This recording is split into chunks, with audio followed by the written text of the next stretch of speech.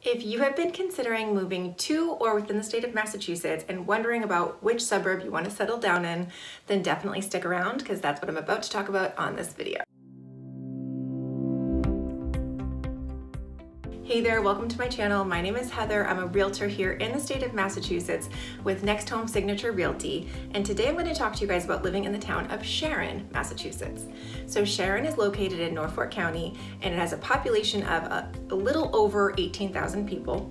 And the average price that you can expect to spend on a home in Sharon is between $600,000 and $700,000. That's the median price.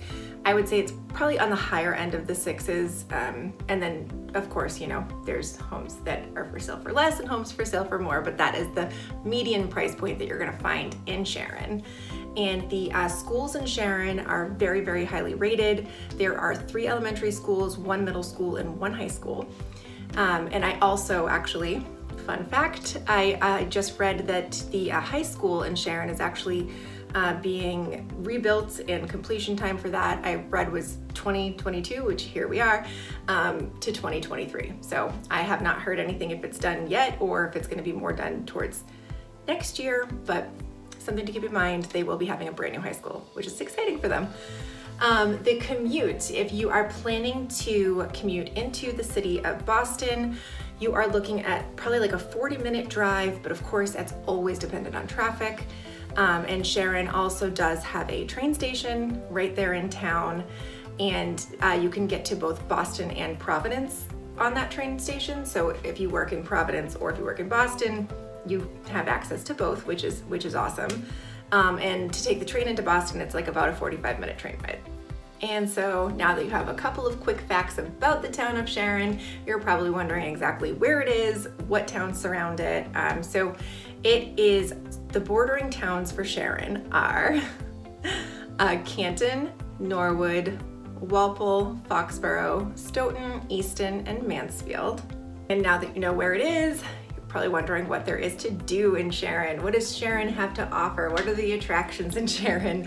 So I love Sharon. I live in Foxborough, so I'm one of the bordering towns, and I'm frequently in Sharon a lot just because they have some really great things to do there. So I will start with one of my favorites, so Wardsbury Farm. They offer a whole bunch of stuff. You can do strawberry picking, you can do tulip picking, and just a bunch of really awesome blueberry picking. I mean, they have just a bunch of like pick your own fruit and stuff. It's just so much fun, especially to bring my kids to. And they also do offer like hay rides to and from, you know, the station where you go to pick the things and then to bring you back. And they also have a really beautiful store where they have a bunch of amazing, I mean, they have pretty much everything. They have a lot of really great pre-made foods, and then they actually have a deli there too, and then also an ice cream stand, and just tons of fresh produce, and it's just amazing. It's one of my favorite spots in Sharon. Another amazing spot in Sharon that is the lake, I'm gonna totally mispronounce this probably, Lake Massapog. So I've been there before. It is only for Sharon residents. If there's like another section of the lake that they offer to other local residents, but only for a short window of time, and it's definitely not during like peak season. So worth checking that out before you head over there. But if you happen to be a Sharon resident or decide to purchase in Sharon, that is one of the benefits that you get, is that you are allowed access to that lake. It's a beautiful lake, and it's just, there's a lot of really, you know, great things that they offer. I believe that they offer kayaking and different like lessons and things like that. So it's an advantage to have that right there.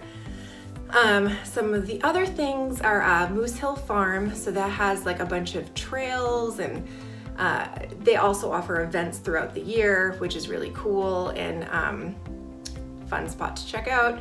And then Sharon Police and Fire Museum, which I've not been to, and now like in doing my research, I'm now definitely gonna go there because that sounds really cool. I think, especially my son, he's obsessed with police and firemen, so I think that would be something fun to take the kids to. I heard it's very, very family friendly, and seems like fun. Wrapping this up with my personal favorite is Crescent Ridge. So Crescent Ridge I guess could kind of go into like the food category, but it also has, they have like a pasture of cows and sheep and goats, I think, and just a bunch of farm animals that you can go and you can watch, but they also have a dairy bar, and they also have a indoor mart where you can like buy milk and stuff, and I believe they also deliver like for milk and things like that. Anyways, it's the best ice cream you will ever have, in my opinion. Okay, moving on. So that's kind of like an attraction restaurant. So we're just gonna go right into restaurants now. So Mick Morgan's is one of my favorites in Sharon. It's definitely like on the Sharon Walpole line, but so good. They have the outdoor igloos, if that's something that anyone's interested in. And then they also have outdoor dining, and I believe they have an outdoor bar area as well over the summer months. But their food's just really good. Buffalo chicken, amazing. Nachos, amazing. Just all around. I don't think you could ever like have a bad meal there. It's always really good. Griddle and Grill, saying that right. So they are a breakfast spot.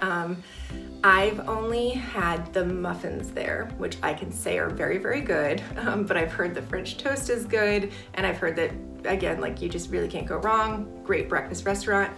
Szechuan Gourmet, if you like Chinese food, I've heard is really awesome. And then also Wardsbury Farm too, like I said, has that, they offer like sandwiches and salads, and then ice cream as well. So those would be my top picks for restaurants in Sharon.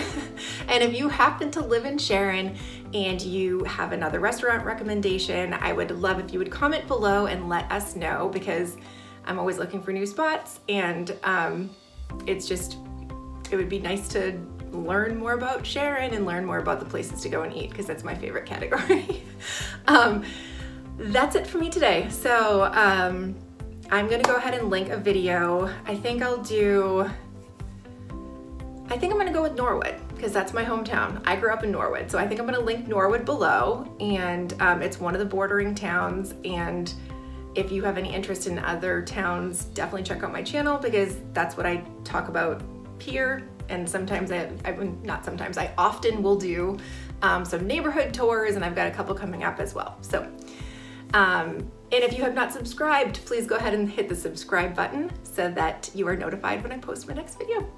And that is it. So everyone have a great day. Thanks for watching.